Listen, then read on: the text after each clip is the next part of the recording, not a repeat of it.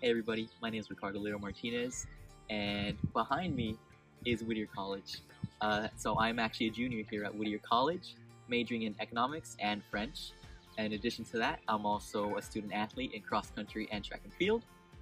And I also do have a job at the Office of Admissions. So it is my job and my privilege to actually help all of y'all get whatever information you need to make the best decision possible to decide what college you want to go to. So without further ado, let's get started. So the reason I chose Whittier comes down to three basic things. One, the education that I was going to receive. Two, the athletics. Three, the financial aid. One, going back to academics. Coming from a high school that is less than 400 people in population, I needed some one-on-one things. I could not go to a school where I would just be another face in the crowd. Maybe you're just like me. Maybe you want to meet new people every single day. I did not want to do that.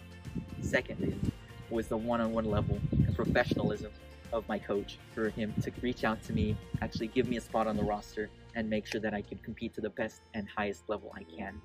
Third, I got a $35,000 scholarship. How many other people can say that? I got a really generous scholarship, and here at Whittier, they automatically enroll you in whatever scholarship that they can. It is the most amazing experience when it comes to financial aid, in my opinion. So beyond the athletics and beyond the academics, we have the geographical. We are close to almost everything. California is famous for its landscape. It's famous for its oceans, its beaches, its mountains, its valleys, everything. And we are in the center of all of it. Now, being in a Southern California area all my life, I've never had a more diverse place to go hang out than here at Whittier. And you can just see it here. You can go hiking for miles and miles and miles. You can climb this hill. Look at that.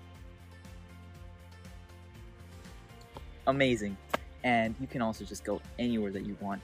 If you don't like Whittier, it is okay, because I honestly just want you to find your Whittier. I want you to find your college that you want to go to, the college that you're going to succeed at, the college you'll love, the college you'll root for, even years and years and months and days and weeks and all of that stuff after you graduate. So nobody's experience is going to be the same. The college choosing experience is not the same for anybody. But having somebody help you and direct you into the right direction is a good factor in actually finding the right college for you, because you don't want to pay big bucks to go to a school that you don't like and that you end up having regrets about, and having your parents pay all this money for you not to enjoy. When you want to go to make a life-altering decision, you really need to do your homework and your research before you do anything. That goes for life and just for school in general. So hopefully with these videos, I can help you all decide where you want to go, what things you need to do, and hopefully have you go to your college dream school.